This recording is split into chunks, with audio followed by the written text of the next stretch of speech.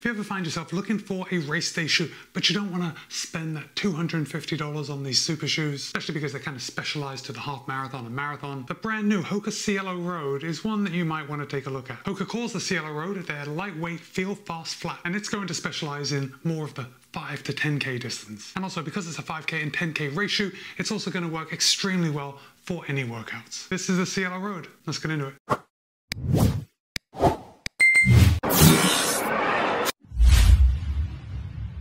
Let's get these disclosures out of the way. HOKA was good enough to send me the CIELO ROAD for the purpose of review. However, they are not going to get a chance to see this video before you do. And with that out of the way, let's get started with price. The HOKA CIELO ROAD will cost you $160. And right off the bat, I think that represents incredible value, especially if your focus is at those shorter distances, the 5K to 10K. I think maybe this could work as a half marathon shoe, but I also think it might not be the best for the half marathon. But we'll talk more about that in just a second. Either way, $160 is a very fair price for this shoe. And look, I still think it's well priced, even though this shoe is not perfect for me. There are a couple things about it that I would like to change. Let's talk about weight. HOKA claims that their US men's size 9 will tip the scale at 7.5 ounces or 213 grams. A light shoe, guys. But in my size, a US men's size 13, the CIELO ROAD tips the scale at 8.6 ounces or 245 grams. Guys, this is light on my feet. And look, I know a lot of you with smaller feet are going to be used to running in shoes that weigh 240 or less grams. But for a guy with size 13 feet, it's a real treat. Oh, and if you are enjoying this content, if you like hearing about running shoes, go ahead and whack that like button. And if you're not already, consider subscribing. Doing those things really helps the channel out. But let's talk about specs. Let's talk about materials, and as usual, we'll start at the top, we'll work our way down.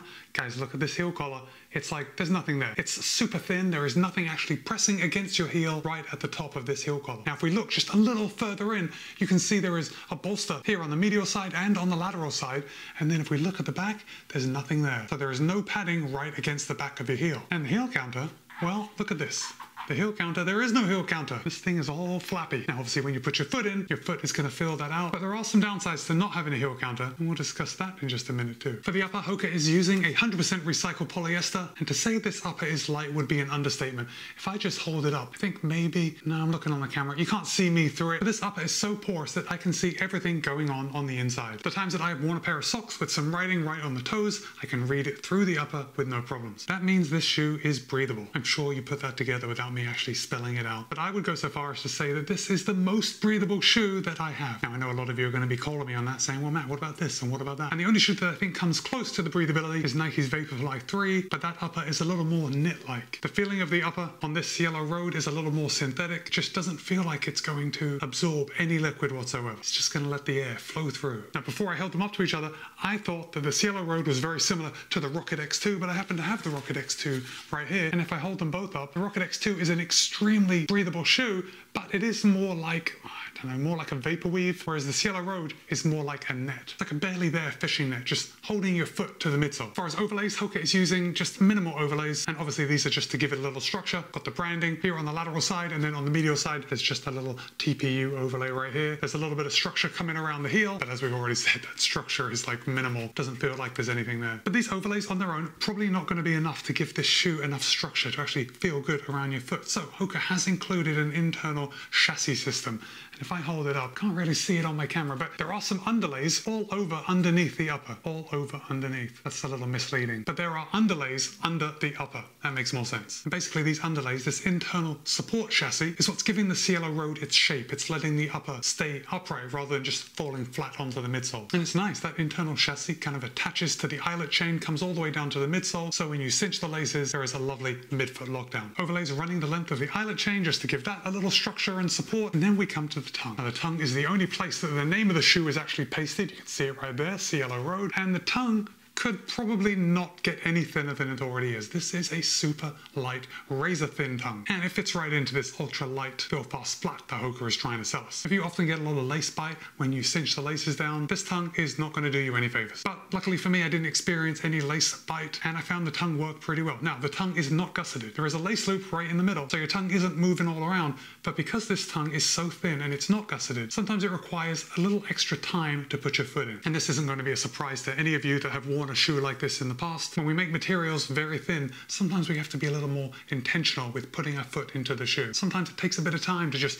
reposition that tongue so it doesn't roll up on top of your foot. And for those of you that are wondering, I did experience the same type of additional time needed to put the shoe on with the HOKA Rocket X2. However, in both cases, once the shoe was attached to my foot, tied down, ready to go, I didn't experience any problems later on in the run. I'm going to circle back to the fit and putting your foot in just a second. Let's come down to the midsole. HOKA is using a full-length PIBA midsole, and I've got to say, I'm here for it. HOKA including PIBA in their midsoles, I think has changed their game. We've got the Rocket X2, now we've got the Cielo Road, and of course the Mark X has a layer of PIBA foam, and they're just fantastic. Now I said full-length PIBA foam, there is no plate in this shoe. There is nothing to give extra support. You've just got PIBA, and that's it. Well, that's not actually it. If we come down to the outsole, we do have a healthy amount of outsole rubber. In fact, for a racing flat, if I can say that, lack of a better word, there is a lot of outsole rubber here, giving a little extra weight, but also a lot of support. Now, I did say racing flat, and that reminded me that I haven't told you about the stack height, because it's not exactly classic racing flat height. The HOKA CIELO Road has 31mm in the heel, 28mm in the forefoot for a 3mm drop. Have you ever run in another shoe with a 3mm drop? If you have, let me know in the comments. I have not. And generally speaking, I tend to shy away from the lower drop shoes. Although recent experience has been telling me that I don't really think that's necessary. If I'm just careful and I don't pile on my volume onto these lower drop shoes, turns out I'm going to be just fine. I've been putting a lot of miles in the Cielo Road and some other lower drop shoes that I've been testing, and I'm actually feeling pretty healthy. The ride of the Cielo Road is actually exactly what I was expecting. I was expecting this shoe to feel light and fast on my foot. I was expecting it to disappear as I picked up the paces, and it certainly did that. I was a little worried when I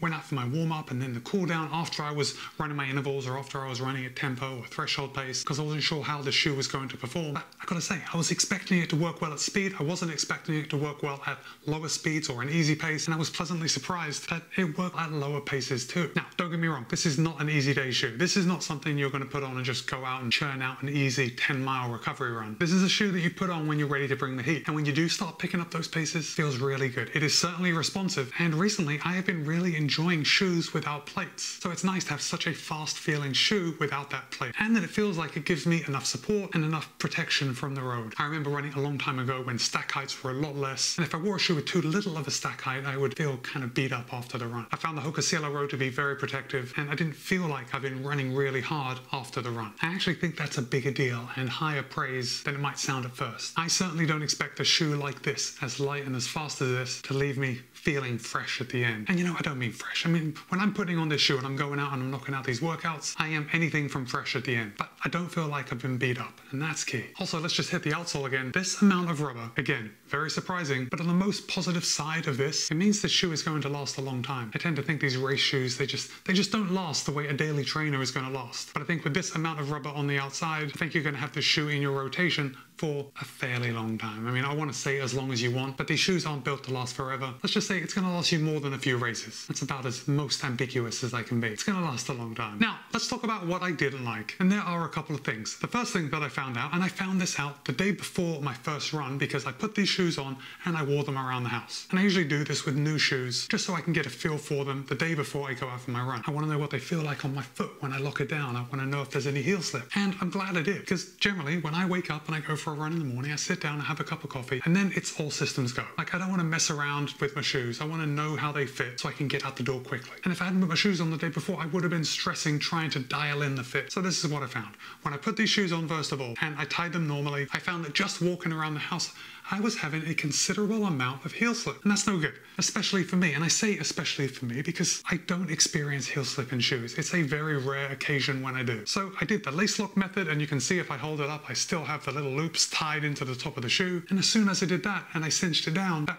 problem disappeared. I mean, that's not surprising. If we do the lace lock method, it does give us a little extra support. I was, however, worried that I was going to get a little extra pressure on the top of my foot from that lace lock method, because in the past I've had, when I have to tie the laces just a little higher up, it seems to put a little extra pressure right up on the top of my foot. And I'm happy to report that I didn't have that extra pressure. So every time I have taken out the Cielo Road, I have had to do the lace lock, but again, other than taking a long time to put on the shoe, didn't experience any trouble with heel slip. Now, that's not to say that I felt totally locked into this shoe. My heel still felt just a little loose. There was no movement, it just wasn't what I was used to compared with other shoes. But with the lace lock method, the shoes were absolutely runnable, and I wouldn't hesitate to take these out for my faster efforts and 5K or 10K distance races. But another downside that is related to the first downside of heel slip is that when I tie the shoes using the lace lock method, the laces become very short. Isn't that comically short? And if you have been following me for a little bit, you know that I like to double knot my laces. Sometimes when I'm racing, I will even triple knot my laces to ensure they don't come untied. But with the HOKA CIELO ROAD, that was a bit of a challenge. It would have been better if I had little tweezers to